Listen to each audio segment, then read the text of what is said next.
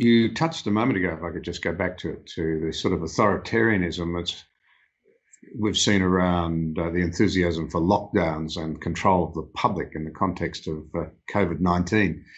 What would Reclaim's perspective on that new authoritarianism and the desire, it seems, of people to be locked down at enormous cost, because that cost is so high that it may very well mean that in most Western countries, the next generation of our citizens, our children, will simply not have the jobs and the opportunities that we've taken for granted.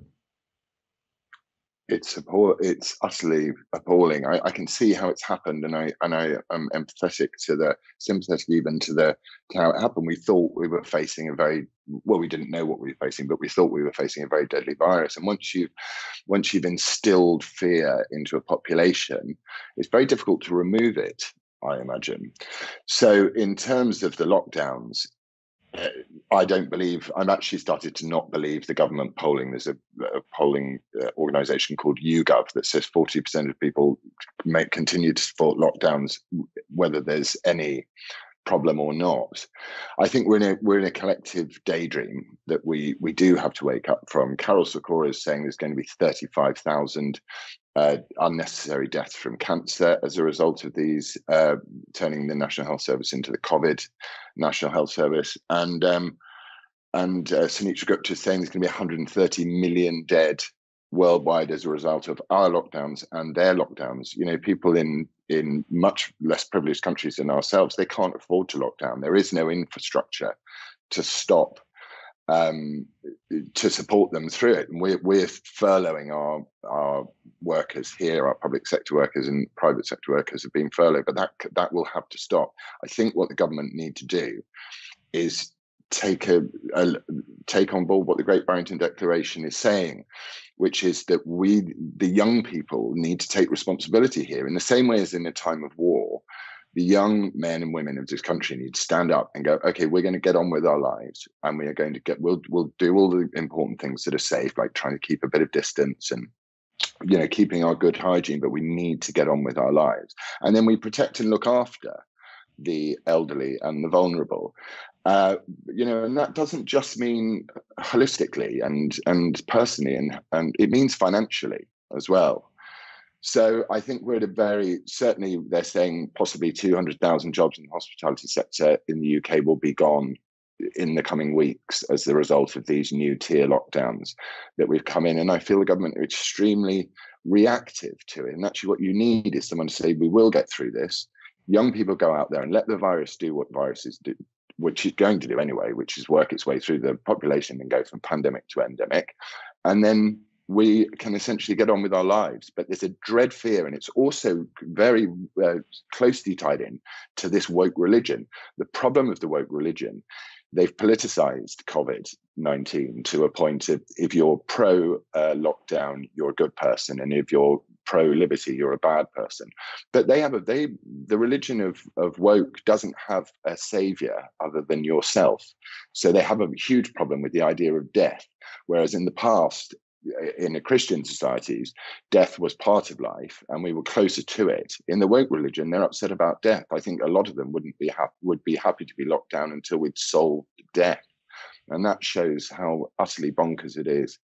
So I think a sort of a sensible way of dealing with it, as laid out, I think is the right answer. As someone who spent a lot of time in a reforming government where we actually obliterated public sector debt at a federal level in Australia, I look at Britain, a country I love and admire, I have to say.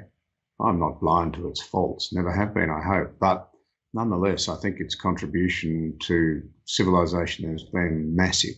There you go. That's what I think.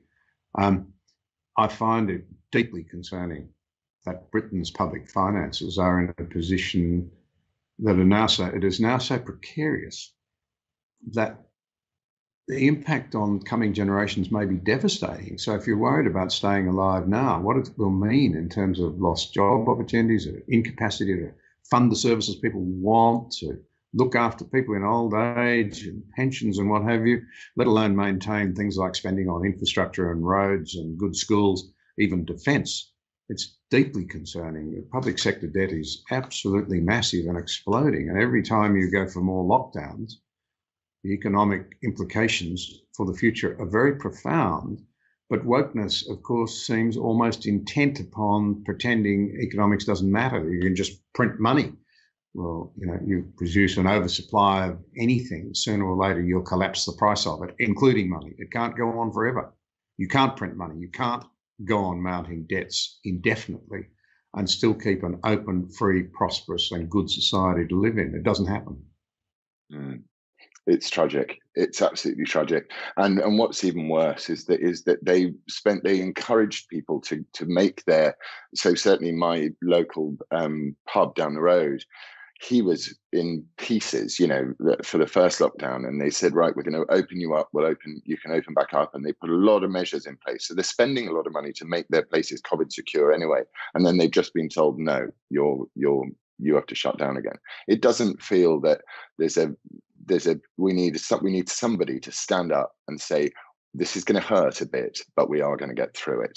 And what we're hearing now is we're hearing very dramatic language. The health secretary here, how he's still in a job, I have no idea, tweeting things like this virus is going to rip through the population. And it's like, why are you engendering fear in people? And as you say, the future is looking extremely bleak if we continue to shut our economy down. And we can't do this with our debt.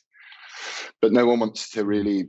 The problem is, because it's been politicized by the woke, you're not compassionate. And I think that the Tories actually, sadly, would rather save a fewer lives by having a strong COVID lockdown policy than they would save the hundreds and hundreds of lives that they're going to lose as a result of it and look good. There's no leadership. It's very tragic. Thank you for watching this episode.